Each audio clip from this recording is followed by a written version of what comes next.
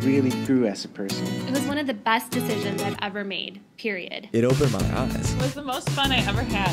This is Study Abroad.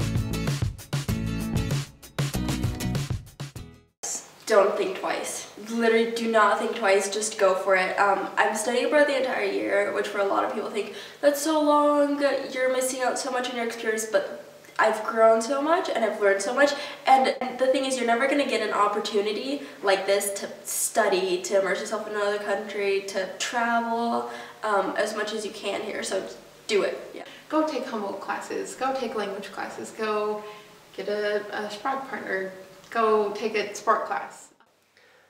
I mean, it's basically gonna be what you make of it. So you can come here and it's really easy to take, you know, the easy classes, and that's totally fine, that's okay. But it's also totally up to you to go outside of your comfort zone, speak a lot of German. You have to push from within. So if you're looking for a place to where you're gonna have to push yourself out of your comfort zone, then this is the place to do it in. I would tell people to be open when they come. It's not that it's hard, but sometimes it can be frustrating when you want to speak a language and it's not working or you're having communication issues. Just be open, just go with the flow. You know, let yourself be surprised by the city. My first piece of advice would be to go. It's really like the best opportunity you have to go live in a different country. Having that, knowing that you can go somewhere new and establish yourself in a new place. But everything that seems scary, you look back on it, or I look back on it, and I'm like, wow, that wasn't too bad. Don't really worry.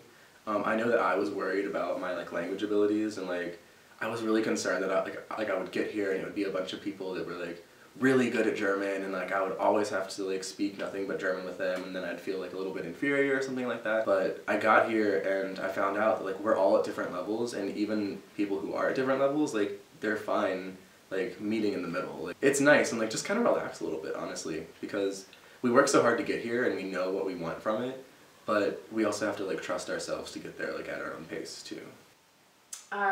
Berlin is an international city, it's a big city, right? And so people are all about time and conveniences, so don't be intimidated if you ask a question and they automatically switch to English. You can say to them, look, I'm learning German. I'm learning German, can you please respond in German? Or just continue speaking German, because that's their choice and that's their assumption. If you can study abroad, do it. I could not recommend it highly enough. It really is one of the greatest experiences that someone in college at our age can have.